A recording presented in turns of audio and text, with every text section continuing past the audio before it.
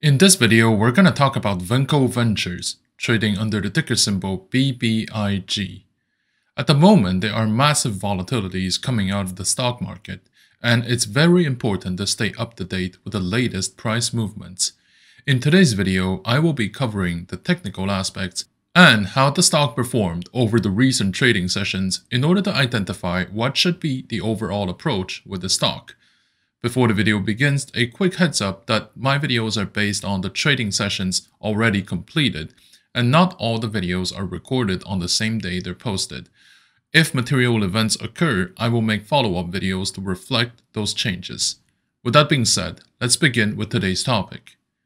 Vinco operates in the consumer products and digital marketing sectors. Its most important asset is a social media platform for video streaming in the Indian market. It's one of the most popular platforms, which is expected to fill in the local demand in one of the largest markets in the world. It's both having a good narrative because of the video platform and because it's in the middle of a short squeeze between those who want to push it lower and those who want to squeeze out the short sellers. The company was founded in 2017 and is based in Pennsylvania. During the trading session on Wednesday, the stock price of BBIG has been retracing back to a relative low of $3.50 and bounced back from there to reach $3.60. The overall impression that I have after a few weeks of recovery is that the stock price of BBIG is now once again under both the selling pressure of those shorting the stock and those looking to reduce their exposures as soon as the stock goes up. It's interesting to see that over the course of 1 month, the $3 has proven to be a floor for the Vinco Ventures stock, which is promising because there is now a clear support at around $3, and if the market continues to hold the stock above $3.50, then it is a sign that the market will eventually go up.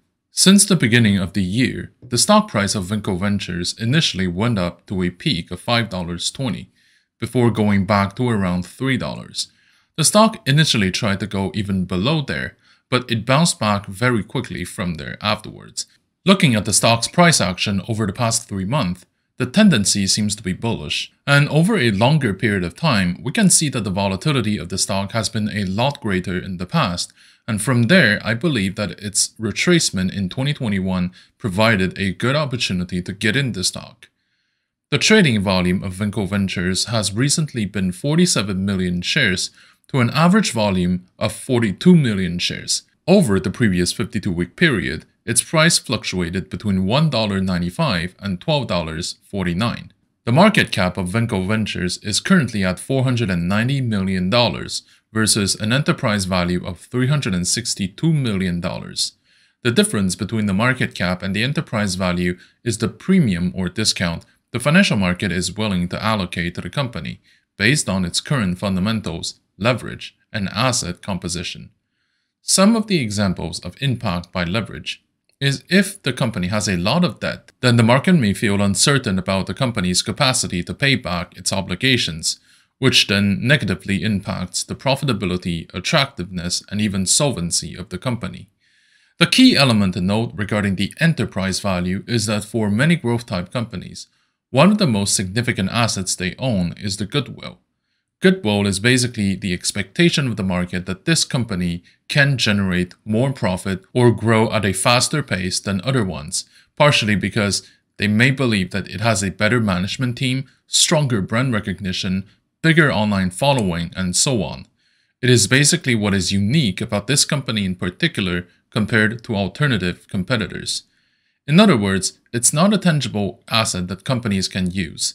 But it's often the reason why some companies are perceived to be trading at a discount, because the market cap is lower than the enterprise value. If the company goes to liquidation though, goodwill will be completely gone, and we're going to be left distributing the assets without the goodwill, which is potentially less than whatever that is on the balance sheet at the moment.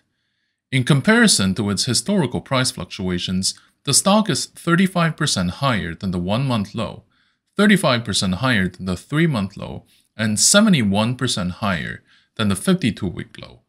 On the options market, which often gives a hint on the market sentiment on where the stock price is likely going to head toward, the implied volatility is 135%, compared to a historical volatility of 172%. The put-call volume ratio is currently at 0.13. It's normal for most stocks to have a higher put volume than what they truly deserve, because many institutional buyers choose to hedge their exposures by buying put options. The most recent volume of options traded is 164,000 contracts versus the 30-day average volume of 177,000. In terms of open interest, the most recent volume has been 987,000 contracts versus the 30-day average of 908,000 contracts. Regarding the shareholder structure, institutional shareholders own about 13% of the outstanding shares. The biggest shareholders include Vanguard, Bluefin, and Nomura. It's relevant to an extent to understand the shareholder structure because it helps to determine whether you should be holding the stock in the long term or to view it as a short-term volatility trade. If the stock is mainly held by retail traders, it can be a sign that the stock lacks the depth to justify long-term trust from shareholders. Usually the consensus is that there's gotta be at least 25 to 30% of institutional participation for the stock to be perceived as a good investment and not just a short-term trade. This is obviously subject to a lot of exceptions since many titles are mostly held by retail investors and not institutional ones. But this is the exception and not the rule at the moment. Let's also take a look at the short interest present in the stock, which is the amount of positions aiming to profit if the share price goes lower. Sometimes when there are significant short interest in the total volume, it can be a sign that there's an organized shorting operation going on, like what has been going on with AMC and GameStop. The current short interest is 31% of the total float and 51% of dark pool transactions. Now let's also take a look at the indicators. For the oscillators, they are showing 0 sell, 9 neutral, and 2 buy, with an overall tendency of buy. The moving averages of the past price actions show 4 sell, 1 neutral, and 10 buy, with an overall tendency of buy. Now keep in mind that indicators show the present and the past, but rarely predicts accurately the future.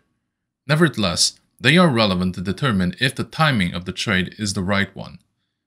In terms of pivot points, which are levels of support and resistance sprinkled in the price trends, the support levels are $2.37, $2.68, and $2.98.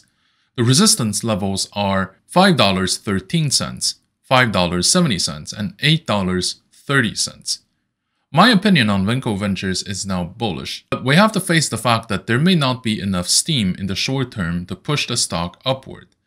There is enough demand though to maintain the support around $3 for the moment, and this means that they are able to resist to a lot of selling pressure, which is always a good sign, by the way, for a short squeeze stock. I would suggest to start building a position within Vinco Ventures at the current level, because keep in mind that the price may fall off by an additional 30%. I would recommend a maximum exposure of 1 to 3% of your portfolio. And I would also recommend to get in now with at least 20 to 40% of your allocated amount, leaving the rest for other pullbacks. Your investment should also take into consideration the market conditions and the surrounding sentiment to determine what kind of asset should be picked, for how much and for how long. First of all, the financial market doesn't reflect the real economy. If the stock market is doing great, it doesn't necessarily mean that companies are hiring people, that salaries and living standards are rising.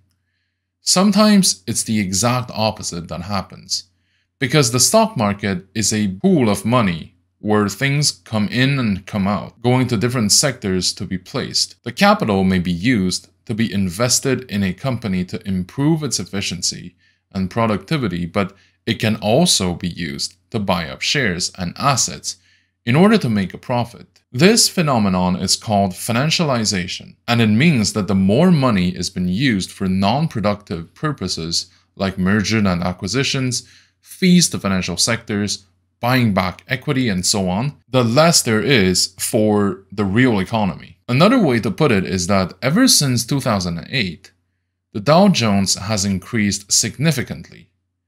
But people don't necessarily see this growth in tangible ways. This is why we gotta be careful with the assumptions that rising stock price means better outlook for the company. Sometimes it doesn't mean anything other than the fact that the asset is getting more expensive to be bought and that their yields is going down as a result. Additionally, some new phenomenons are now palpable, such as the creation of new bubbles, the participation and influence of retail traders in specific situations, and the anticipation of a massive recession or at least pullback. Bubbles have always been created on and off over the past few centuries, but nowadays it's quite interesting to see the speed at which an organic bubble can be created back in 2020. Because almost immediately after the major collapse of the financial market back in early 2020, the market decided to pour a massive amount of capital in the EV sector and anything that's related to it. Stock prices went up the sky, and for a moment, it really felt like any EV stock can be a golden goose. Another way to say this is that any SPAC with an EV company in it will become the next Tesla, right? Even if it didn't last that long, this episode definitely allowed the market participants to park a lot of their money in a sector, leaving it with either a lot of profits or at least avoiding incurring large losses because they left their money in the blue chips or the sectors heavily affected. The involvement of retail traders in companies has also been much more pronounced in recent months, especially in the scenarios of a short squeeze. Companies may have short sellers who believe that the stock will decrease in value. The short squeeze consists of buying the stock price up to force the short sellers to recover their positions, which will then also trigger an even bigger increase of stock price as a result. Of course, I'm not saying that this is always rational. I'm not even saying that those companies always have a convincing narrative. So, for example, if you play video games, ask yourself if you personally bought all your games at GameStop, knowing that you can buy the same games just online in the comfort of your home. But nevertheless, retail traders do have a much more significant influence in the stock price nowadays, for the better or worse. Personally, I think that as long as the volatility is high or gets higher, it'll create more opportunities. The final phenomenon is the anticipation of a recession. Many people have been expecting something of that sort to happen ever since 2008. There were quite a few companies that were supposed to go bankrupt because their debt structure is no longer sustainable or that their business model is bad. But overall, the system was able to hold its ground, especially in the North American market. This is partially because capital around the world often choose to come to the American capital market when things get heated back home. This is especially the case when geopolitical tensions increase around the world. In order to make sure that capital can provide a steady return without being affected too much by the central bank policies and inflations, I think that this phenomenon will increase its pace as time passes by, at least for the next couple of years. This is why we will likely see the blue chips continuing their ascension, even if for the growth stocks, things may be a lot more nuanced. The bottom line in all this is that the environment is getting more uncertain and volatile in a context where asset yields will probably remain quite low, because the real economy cannot be improved with just money. As far as we're concerned, this means that the patience would be a great virtue for all of us, and that there will be plenty of opportunities to eye for better prices. With that being said, always make sure to keep your positions diversified and keep the risk level under check. Speculative positions should play a small part in your overall portfolio. I would say it's better to keep them below 10 to 20% of your total holdings. Thank you for watching. If you like my content, please like, comment, and subscribe to my channel.